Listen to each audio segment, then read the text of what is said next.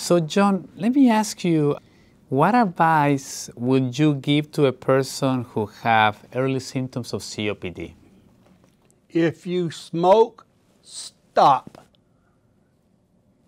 Stop smoking.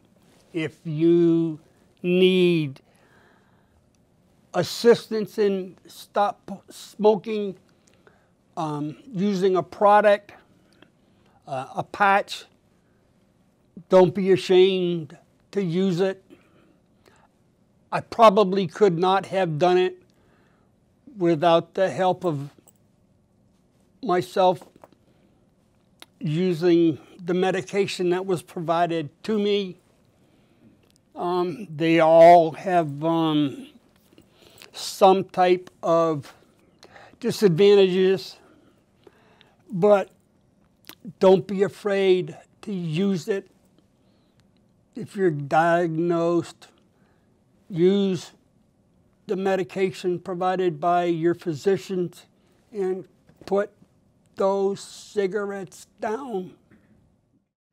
So Ms. Ursula, would you give it, if you have people who have symptoms that were suggested with COPD, would you give them any other advice, anything different? Would you recommend them? What I could recommend is, first of all, see your doctor, take your medication he tells you to take, stay away from people that smoke, stay away from people that are ill, stay away from dust. It is all harmful to your lung. Barbecue smoke, all these things you have to avoid. Totally avoid. You have to become, like my doctor told me, very selfish. You have to take care of yourself.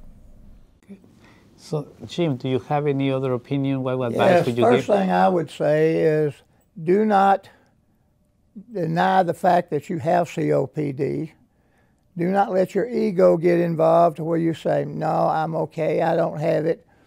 I don't want that stigma attached to me. And I think that's the first thing you have to get over, is admitting it. Then you can start treatment.